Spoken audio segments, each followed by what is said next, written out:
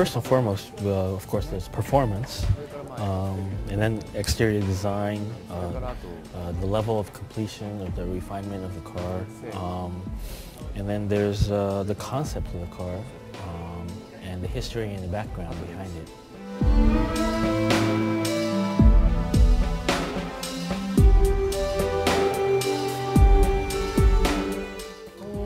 Of course, there's a lot of advancements. The most prominent would be a lot of electronics. You see every year new products are always coming out, but I think the other aspect would be not so much an evolution like that, but kind of a change in trends. One year it would all be Japanese tuning cars all over the place, and then the next year it would be all muscle cars. So there's a lot of, you can see really the changes in the trends every year.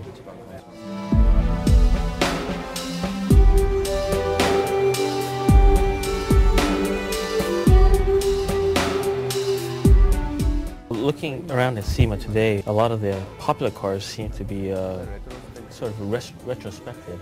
There are a lot of older cars that are on the stage.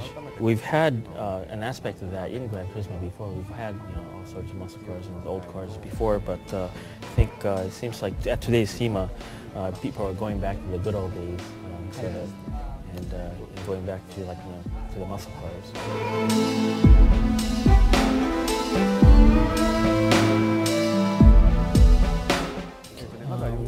There's no real plans that we can discuss right now, but production is moving forward.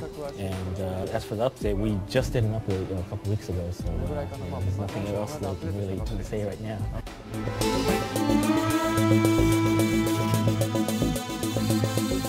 I can only answer the same for that as well, but it is moving forward. It hasn't been knocked off of the plans. It's there.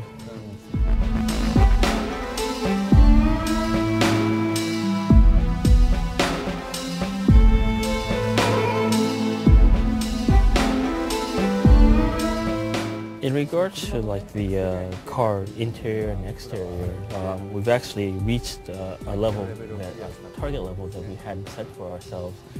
We've actually cleared that now. So the next things that we would be working on would be the ambient surroundings around the car, whether it be the environment or the people surrounding the cars.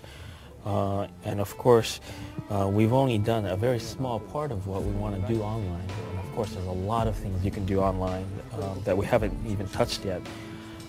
And a lot of that will actually will not only depend on the advancement of the hardware, but of the infrastructure, of the internet and the connection speeds and things like that as well. So there's a lot of things involved there.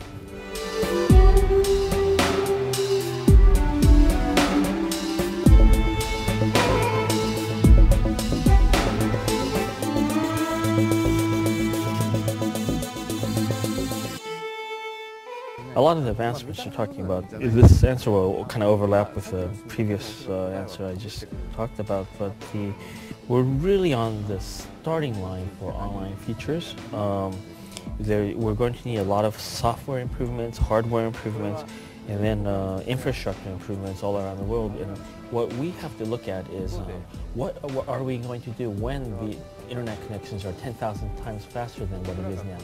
What are we going to do to meet those type of advancements? So that's the things that that come across the mind when we think of the future.